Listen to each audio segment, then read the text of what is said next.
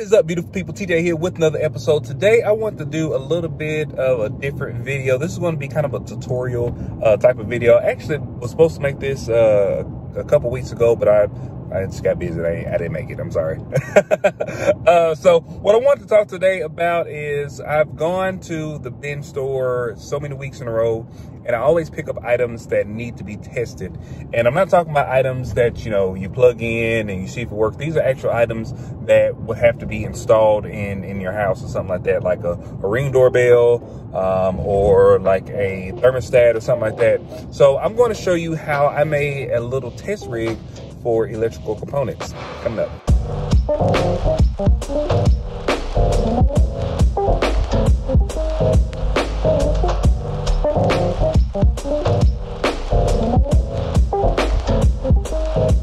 All right, so let's go get over here to the test station itself. All right, this is the test station. It's got like just a cord, just a regular like extension cord. It's got a switch. Here you can turn it on and off.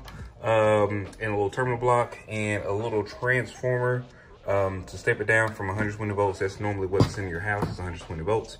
It takes it down to 24 volts and let's see, 24 volts and 8 volts and 12 volts and 24 volts. Hold on, 8, 16, and 24 volts is the actual output on this thing. Input is 120 volts. Output is 8 volts, 16 volts, and 24 volts. So something like this, which is a, what's this? This is a thermostat. This little thing right here, a floor heating thermostat. This right here goes for about $170 apparently. But when you turn it on, the touch screen doesn't work. It does turn on, but the touch screen doesn't work. This is why you know, we test items out. So I'm going to show you exactly how I built this thing, and then we'll go back in the studio and debrief.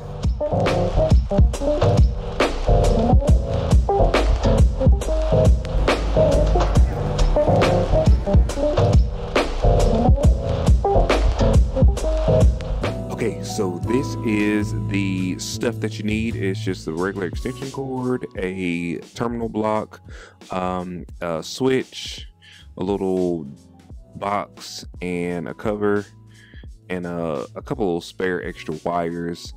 So I'll put a link to everything down in the description section below if you want to see exactly what I got. I'll link it to the Home Depot website. All right, so first you want to go and you want to cut the end off your extension cord, and the way that I got this to split was to take my knife and just kind of slit it on the end, and then I just kind of pulled it apart. Now I will say I am a licensed electrician. I think you all kind of know that. So definitely don't try this unless you are comfortable around electricity, because electricity is dangerous. It could kill you. Anyway, so I took the wires. I couldn't find my wire stripper, so I just stripped out the wires with some needle nose. Don't do that. That's not the right way to do it. Use wire strippers to do that. But I cut them to length and I stripped out the ends of the wires. If you are using, depending on your type of switch, if you have one that wraps around, where you have to wrap your wire around, you want to make sure that your copper is pretty long so you can wrap it all the way around the screw, and you want to wrap it around the same direction as the way that you're going to screw it in. So, you know, righty tighty, lefty loosey. That's what we always say in the electrician field. So you want to take your couple spare wires. Now I just had some spare wires laying around my basement. What you could do is cut some of your wire out of your extension cord and use it for this, but this is going to be the wire that's going to go to your terminal block. Now the way this switch, I should have got a single pole switch. I actually got a double switch. I should have got a single, but on a double switch like this, you have a black screw and then 2 gold screws. What you want to do is you just hook your black wire up to the black screw, and then your other black wire up to the gold screw. That's going to be your switching function. Your white is going to be your neutral, and you're just going to connect that to your other white, and your green is going to be your ground. It's going to connect to the bare wire. So I'm taking this, I'm gonna go ahead and screw the box in because I just don't need to flop them around. the extra wire that you need, which is the 2 extra wires that you kind of see just kind of dangling out there, that's going to be going from your switch to your terminal block. So you will need a white, a black, and preferably a green. So in this case, I didn't have another green wire, so what I did was I took a black wire and I just stripped it where it was bare. So this is going to be your ground, and you want to make sure that you realize which one is which, because if you hook the ground up to your hot wire, which is going to be your black wire, it's going to trip your breaker immediately. So just make sure you be careful of that. So I'm going to go ahead and strip out the other side of the wire. I got my terminal block and I put that on the board here. Now, as you can see, I set the board up on some blocks, and that is because the screws that I use go just below the board, and I didn't want it to get into my table there. So I did use fork lugs. So those are the lugs that look like a fork, and they go just over the screw, so you don't have to take the screw all the way out to put it in there. You can use a ring lug if you want to, but just for the purposes of this video and this little test thing I'm doing, I use the fork lugs. All right, so I'm a perfectionist when it comes to wires, and so I always got to make sure my wires are secure. So I got these little cable wrap holder things, and I call them sticky backs. You put them on there, you kind of route your cables around. So that's a transformer. That's the transformer that y'all saw me get at the store, and it goes from 120 volts down to 24 volts, I think 16 or 18 volts, and 7 or 9 volts, something like that. You'll see it later on in the video exactly what the voltages it goes to.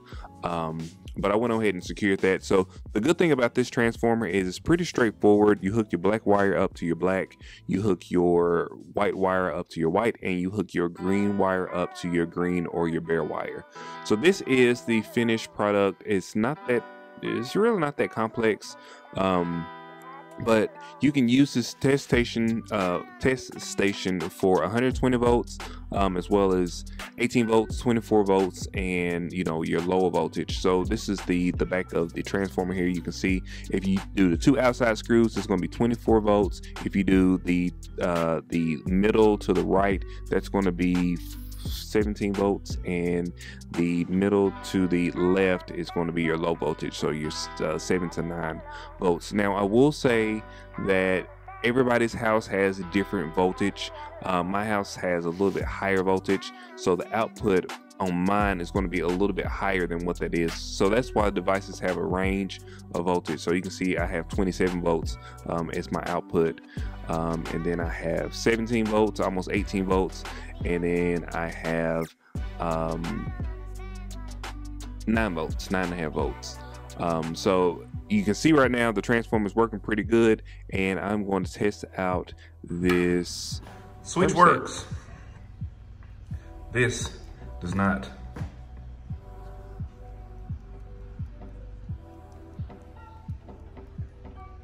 All right, so I hope you got some kind of value out of that. I know it's a little bit different than what I normally do. I'm like a tutorial kind of guy. I like showing people how to do things, and I'm kind of crafty. So I hope this maybe helps somebody that is crafty as well, and maybe want to build a test station like this to test your products. If you like these types of videos, please like, share, and subscribe. Really appreciate it. Also hit that bell icon so you get notifications whenever we release new videos, and we will see you guys on the next one. Peace.